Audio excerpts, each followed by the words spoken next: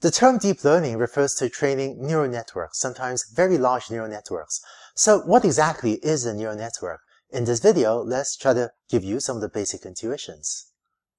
Let's start with a housing price prediction example. Let's say you have a data set with 6 houses, so you know the size of the houses in square feet or square meters, and you know the price of the house, and you want to fit a function to predict the price of a house as a function of its size. So if you're familiar with linear regression, you might say, well, let's fit a straight line to this data. So, maybe you get a straight line like that. But to be a bit fancier, you might say, well, we know that prices can never be negative, right? So instead of a straight line fit, which will eventually become negative, let's bend the curve here. So it just ends up 0 here. So this thick blue line ends up being, your function, for predicting the price of a house as a function of its size, whereas 0 here, and then there's a straight line fit to the right. So you can think of this function that you've just fit to housing prices as a very simple neural network. It's almost the simplest possible neural network. Let me draw it here. We have as the input to the neural network the size of a house, which we want to call x. It goes into this node, this little circle, and then it outputs the price we're going to call y. So this little circle, which is a single neuron in a neural network, implements this function that we drew on the left. And all that the neuron does is it inputs the size, computes this linear function, takes a max of 0, and then outputs the estimated price. And by the way, in the neural network literature, you see this function a lot. This function which goes at 0 at some time and then takes off as a straight line. This function is called a ReLU function, which stands for rectified linear unit. So ReLU. And rectified just means taking a max of 0, which is why you get a function shape like this. You don't need to worry about ReLU units for now, but it's just something you see again later in this course.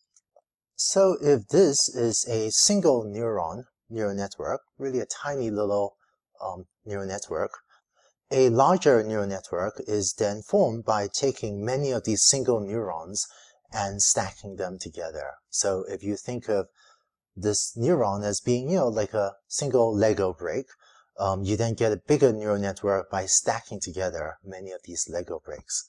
Let's see an example. Let's say that instead of predicting the price of a house just from its size, you now have other features. You know other things about the house, such as the number of bedrooms, which we want to write as pound bedrooms.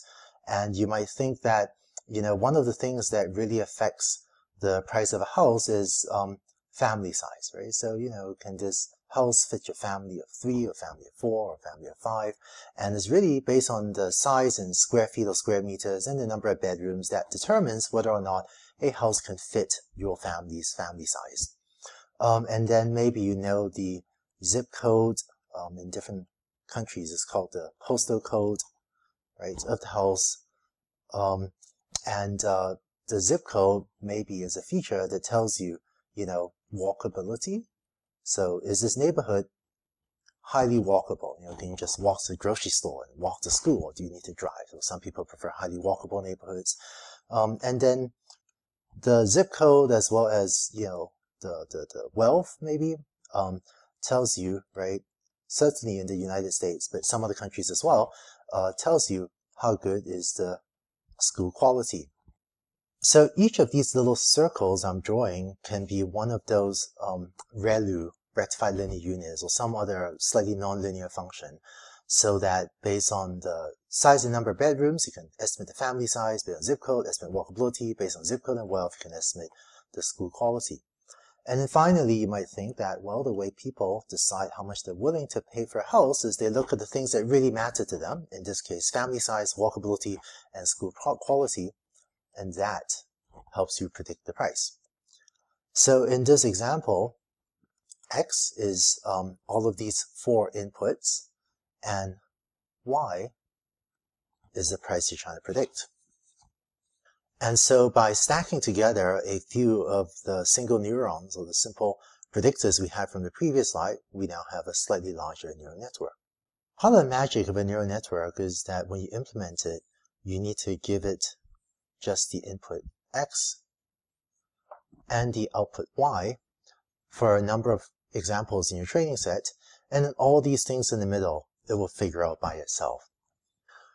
So what you actually implement is this, where here you have a neural network with 4 inputs. So the input features might be the size, number of bedrooms, the zip code or postal code, and the wealth of the neighborhood.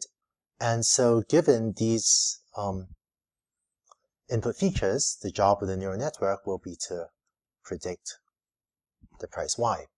And notice also that each of these circles, these are called hidden units in the neural network, that each of them takes as input all 4 input features. So for example, rather than saying this first node represents family size, and family size depends only on the features x1 and x2, right? Instead, we're going to say, well, neural network, you decide whatever you want this node to be, and we'll give you all 4 input features to compute whatever you want. So we say that the layers, that is this input layer and this layer in the middle of the neural network, are densely connected because every input feature is connected to every one of these circles in the middle. And the remarkable thing about neural networks is that given enough data about X and Y, given enough training examples with both X and Y, neural networks are remarkably good at figuring out functions that accurately map from X to Y. So that's a basic neural network.